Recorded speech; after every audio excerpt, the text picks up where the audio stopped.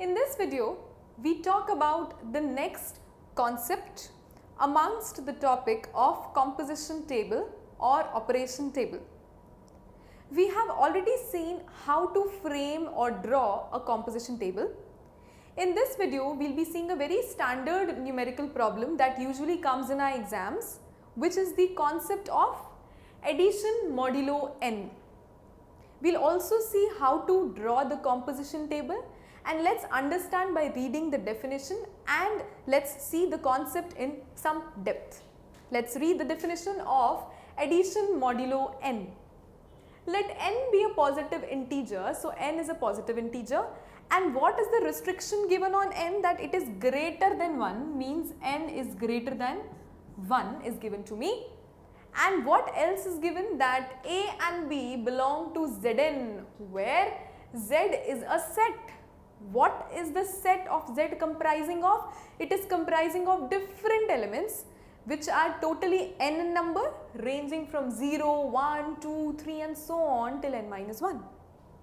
Now what is this term addition modulo n? What do you mean by this modulo n? So modulo just is denoted by congruence modulo or multiplication modulo. This word is very much common and you will be finding it almost everywhere in mathematics, especially when you talk about binary operation. So what happens is addition modulo is denoted as a plus and b.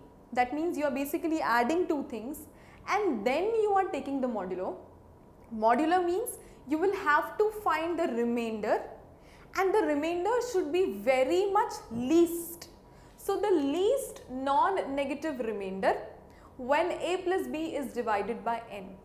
Now again some people might be confused. So let's see an example and then we'll understand what do you mean by addition modulo n.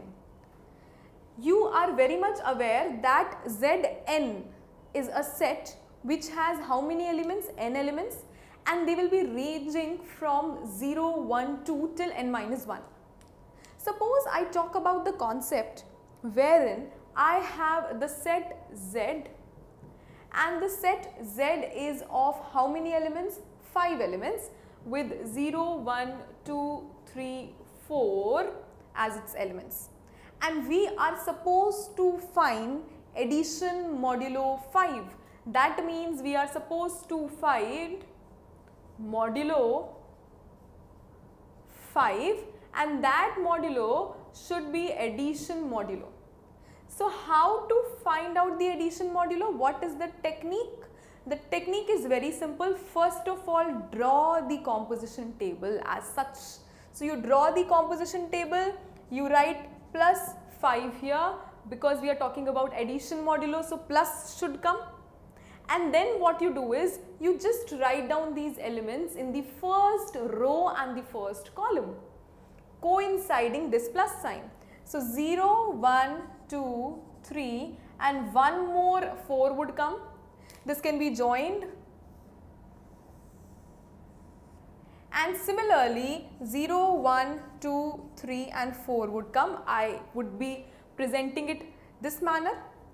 And now what happens is these elements, when already arranged in the first row and the first column, would help me to frame the whole of the table.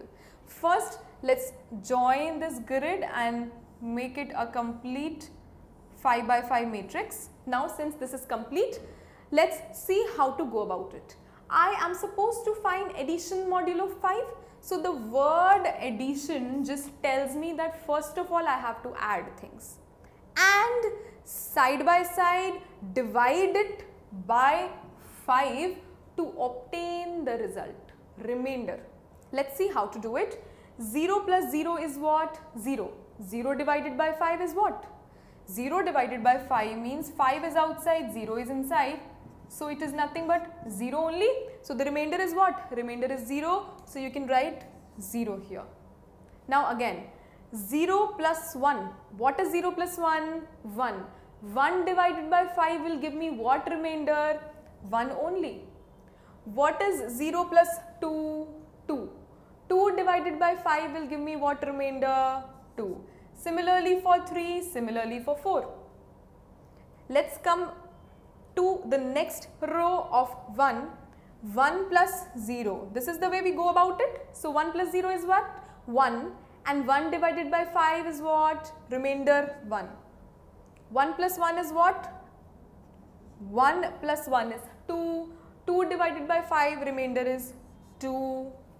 1 plus 2 is 3. 3 divided by 5, remainder is 3. If at all somebody has a confusion, let's do 1 to 2 things first. 2 plus 1, I said it is 3, and the remainder when you divide 3 by 5 is what? It is 3 only and not 5. People usually get a confusion because 5 zeros is 0, and what is the remainder? That is 3. We are supposed to write the remainder in the squares, right? Now, moving further, 1 plus 3 is 4, remainder is what? 4. Now, this is something interesting. 1 plus 4. 1 plus 4 is 5. And what is the remainder when 5 is divided by 5? Let's see. 5 divided by 5. 5, how many are 5? 5 ones are 5. What is the remainder? Remainder is 0. So, you are not supposed to write 1. You are supposed to write the remainder. So, what is the remainder? It is 0. Similarly, we can be filling the whole table quickly. 2 plus 0, 2, remainder is 2. 2 plus 1, 3, remainder is 3. 2 plus 2, 4, remainder is 4. Again, 2 plus 3, 5. What is the remainder when 5 is divided by 5? 0. 2 plus 4, again 6. What is the remainder when 6 is divided by 5? Let's see 6 divided by 5. So, you have 5 outside, 6 inside. 5, how many are? There is no such 6 in the table of 5. So, the remainder is just 1. We write here 1. Filling the table again, 3 plus 0 gives me 3. 3 plus 1 gives me 4. 3 plus 2 gives me 5. Remainder is 0.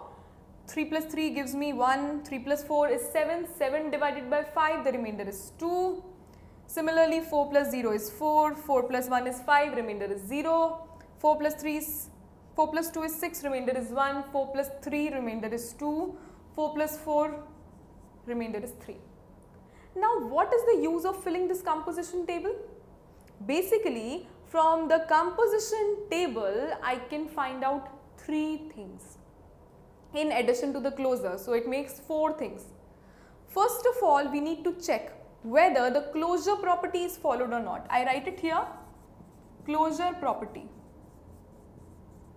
In the previous video also we talked about this. That means closure property is followed when I can say that every row or every column doesn't have anything repeated.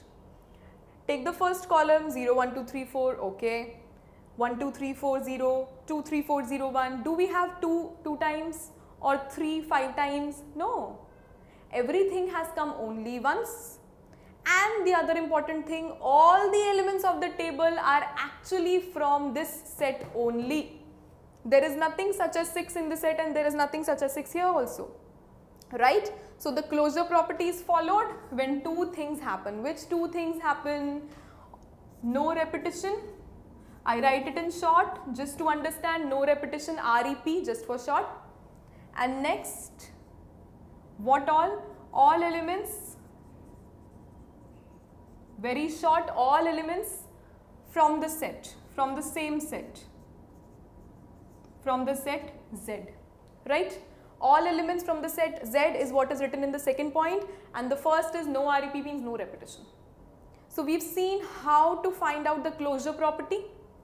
Now, what about commutativity? First, you see what is the diagonal. The diagonal is what? We have something called as 0, 2, 4, 1, 3 as the diagonal. Now, if you observe the diagonal and you observe whether it is symmetric below and above, then it is commutative. So, above it is 1, here also it is 1. Here it is 2, 3, here also it is 2, 3, here it is 3, 4, 0, here also it is 3, 4, 0, here it is 4, 0, 1, 2, here also it is 4, 0, 1, 2. That means it is symmetric. Repeating again, for what? For commutativity.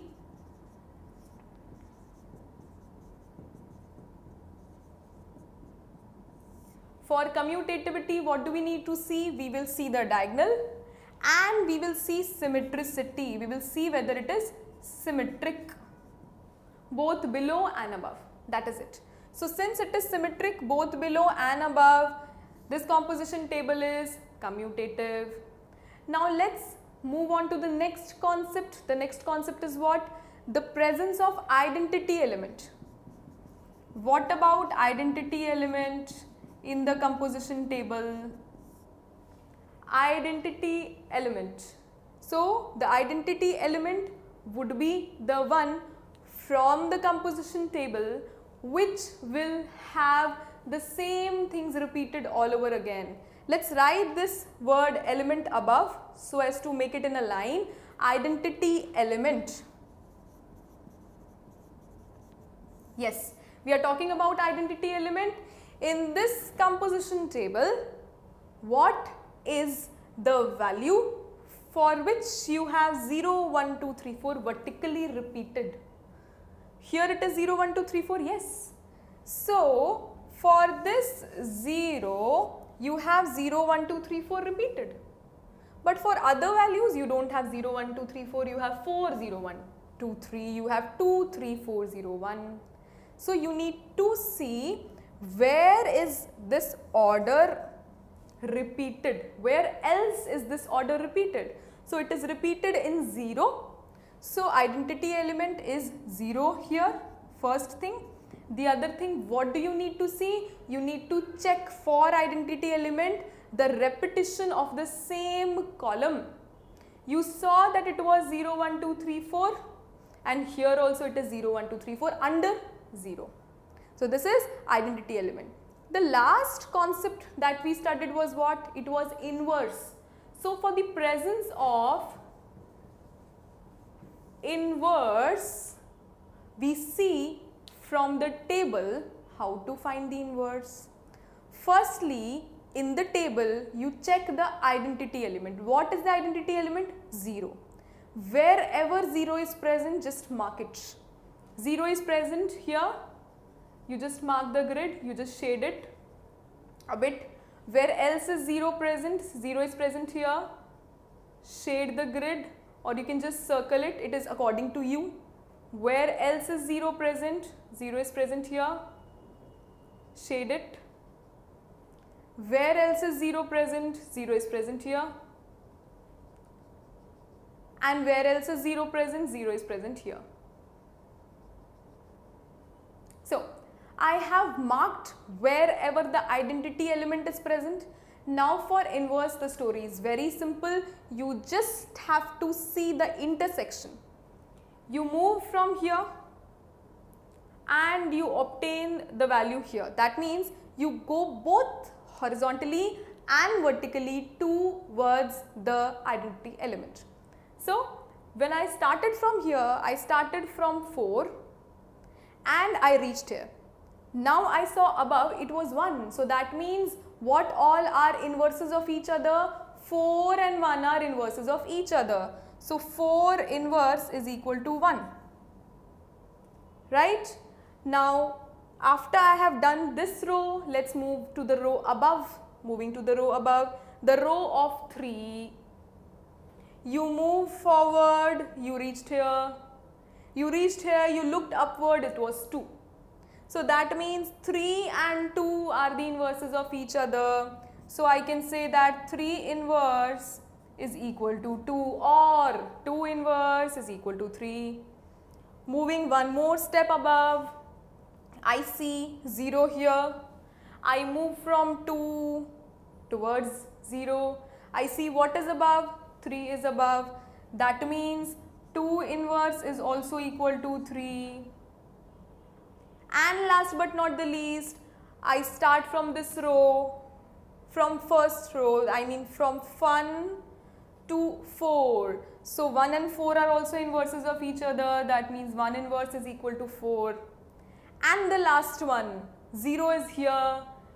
You move forward, you find it is 0, you just look upwards, it is again 0. So, 0 is the inverse of 0. That means in these we have already found out what are the inverses. So if somebody asks me what is the inverse of 0, I would just say it's 0. Somebody asks me what is the inverse of 2, I would say it is 3. Somebody asks me what is the inverse of 4, so inverse of 4 is 1. So in this tedious video and lengthy one, we've seen all about finding the inverse, the identity element and commutativity from a composition table. Let me repeat it quickly. For a composition table, you need to first frame the table, fill the elements according to the definition given. For checking whether it is commutative or not, you just draw the diagonal, check the symmetricity above and below the diagonal, which we've already written. Commutativity is basically symmetricity only. After you have checked whether it is commutative or not, you check about the identity element. How to find the identity element? You just see wherever 0 is present or anything as such is present wherein you find the same column repeated. I found out 0, 1, 2, 3, 4 was here, and wherever I had vertically 0, 1, 2, 3, 4, that was my identity element. Where was it? It was in the first column itself. So 0 is my identity. What about the inverse? You shade the identity element square. I shaded the identity element square wherever I could, and then you move horizontally and look vertically, and then these are mutually the inverses of each other. So in the next video, we look quickly towards the next example for finding whether the given operation table or the composition table is commutative, what is the identity element and what are the invertible elements.